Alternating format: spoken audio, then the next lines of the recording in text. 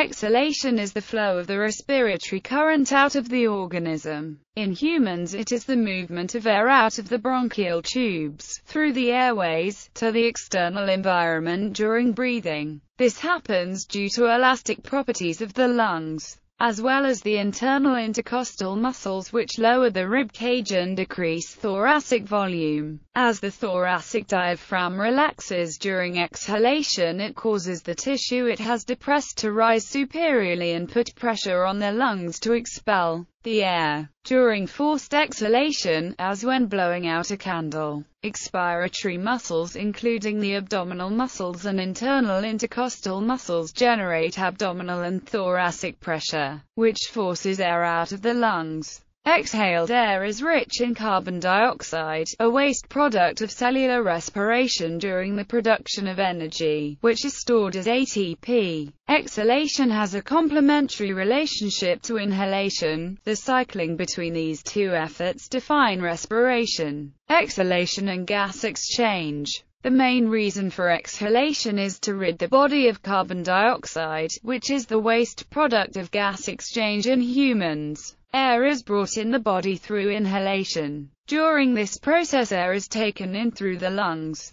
Diffusion in the alveoli allows for the exchange of O2 into the pulmonary capillaries and the removal of CO2 and other gases from the pulmonary capillaries to be exhaled. In order for the lungs to expel air, the diaphragm relaxes, which pushes up on the lungs. The air then flows through the trachea, then through the larynx and pharynx to the nasal cavity and oral cavity, where it is expelled out of the body. Exhalation takes longer than inhalation since it is believed to facilitate better exchange of gases. Parts of the nervous system help to regulate respiration in humans. The exhaled air isn't just carbon dioxide, it contains a mixture of other gases. Human breath contains volatile organic compounds. These compounds consist of methanol, isoprene, acetone, ethanol and other alcohols. The exhaled mixture also contains ketones, water and other hydrocarbons. It is during exhalation that the olfaction contribution to flavor occurs, in contrast to that of ordinary smell which occurs during the inhalation phase. Spirometry. Spirometry is used to measure lung function. The total lung capacity, functional residual capacity, residual volume, and vital capacity are all values that can be tested using this method. Spirometry is used to help detect, but not diagnose, respiratory issues like COPD and asthma. It is a simple and cost-effective screening method. Further evaluation of a person's respiratory function can be done by assessing the minute ventilation, force vital capacity, and forced expiratory volume. These values differ in men and women because men tend to be larger than women. TLC is the maximum amount of air in the lungs after maximum inhalation. In men, the average TLC is 6,000 milliliters, and in women it is 4,200 milliliters. FRC is the amount of air left in the lungs after normal exhalation. Men leave about 2,400 milliliters on average, while women retain around 1,800 milliliters. RV is amount of air left in the lungs after a forced exhalation. The average RV in men is 1,200 milliliters and women 1,100 milliliters. VC is the maximum amount of air that can be exhaled after a maximum inhalation. Men tend to average 4,800 milliliters and women 3,100 milliliters. Asthma, COPD, and smokers have reduced airflow ability. People who suffer from asthma and COPD show decreases in exhaled air due to inflammation of the airways. This inflammation causes narrowing of the airways, which allows less air to be exhaled. Numerous things cause inflammation. Some examples are cigarette smoke and environmental interactions such as allergies, weather, and exercise. In smokers, the inability to exhale fully is due to the loss of elasticity in the lungs. Smoke in the lungs causes it to harden and become less elastic, which prevents the lungs to expand or shrink as it normally would. Dead space can be determined by two types of factors, which are anatomical and physiological. Some physiological factors are having non-perfused but ventilated alveoli, such as a pulmonary embolism or smoking. Excessive ventilation of the alveoli, brought on in relation to perfusion, in people with chronic obstructive lung disease. And shunt dead space, which is a mistake between the left to right lung that moves the higher CO2 concentrations in the venous blood into the arterial side. The anatomical factors are the size of the airway, the valves, and tubing of the respiratory system. Physiological dead space of the lungs can affect the amount of dead space as well, with factors including smoking and diseases. Dead space is a key factor for the lungs to work because of the differences in pressures, but it can also hinder the person. One of the reasons we can breathe is because of the elasticity of the lungs. The internal surface of the lungs on average in a non-emphysemic person is normally 63 square meters and can hold about 5 lbs of air volume. Both lungs together have the same amount of surface area as half of a tennis court. Disease such as emphysema, tuberculosis, can reduce the amount of surface area and elasticity of the lungs. Another big factor in the elasticity of the lungs is smoking because of the residue left behind in the lungs from the smoking. The elasticity of the lungs can be trained to expand further.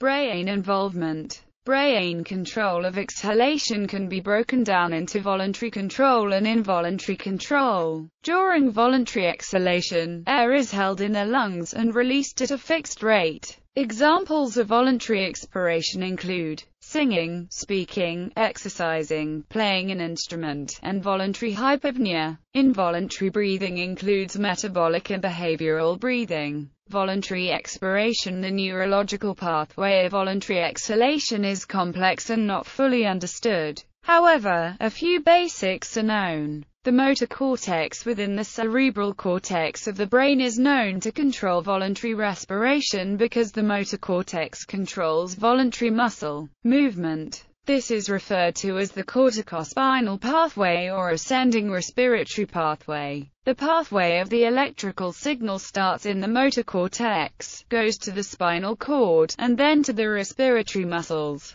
The spinal neurons connect directly to the respiratory muscles. Initiation of voluntary contraction and relaxation of the internal and external costals has been shown to take place in the superior portion of the primary motor cortex. Posterior to the location of thoracic control is the center for diaphragm control. Studies indicate that there are numerous other sites within the brain that may be associated with voluntary expiration. The inferior portion of the primary motor cortex may be involved, specifically, in controlled exhalation. Activity has also been seen within the supplementary motor area and the premotor cortex during voluntary respiration. This is most likely due to the focus and mental preparation of the voluntary muscular movement. Voluntary expiration is essential for many types of activities. Phonic respiration is a type of controlled expiration that is used every day. Speech generation is completely dependent on expiration. This can be seen by trying to talk while inhaling. Using airflow from the lungs, one can control the duration, amplitude, and pitch. While the air is expelled, it flows through the glottis, causing vibrations, which produces sound.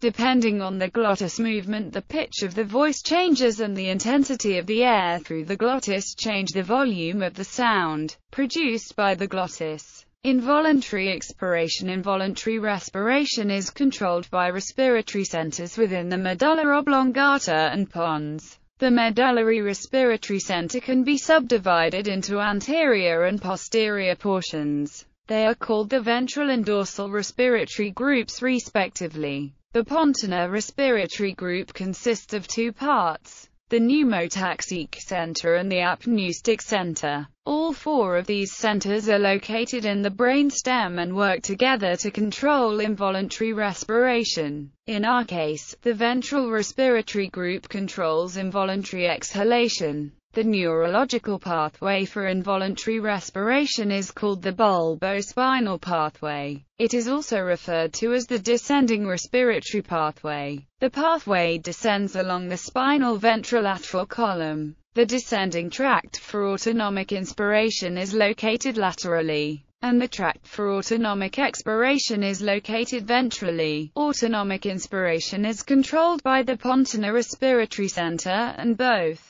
medullary respiratory centers. In our case, the VRG controls autonomic exhalation. Signals from the VRG are sent along the spinal cord to several nerves. These nerves include the intercostals, phrenic, and abdominals. These nerves lead to the specific muscles they control. The bulbospinal pathway descending from the VRG allows the respiratory centers to control muscle relaxation, which leads to exhalation. Yawning. Yawning is considered a non-respiratory gas movement.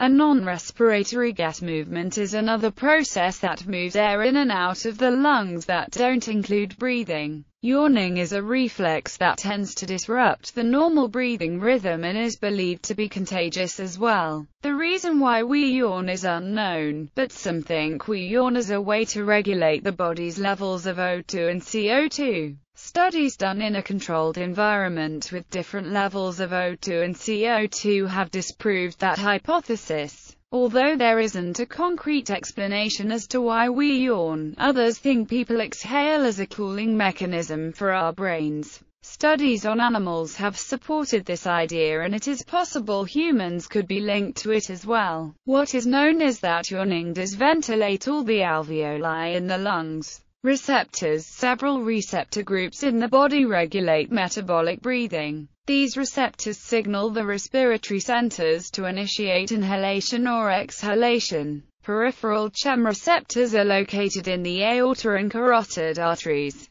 They respond to changing blood levels of oxygen, carbon dioxide, and H+ by signaling the pons and medulla. Irritant and stretch receptors in the lungs can directly cause exhalation. Both sense foreign particles and promote spontaneous coughing. They are also known as mechanoreceptors because they recognize physical changes, not chemical changes. Central chemoreceptors in the medulla also recognize chemical variations in H+.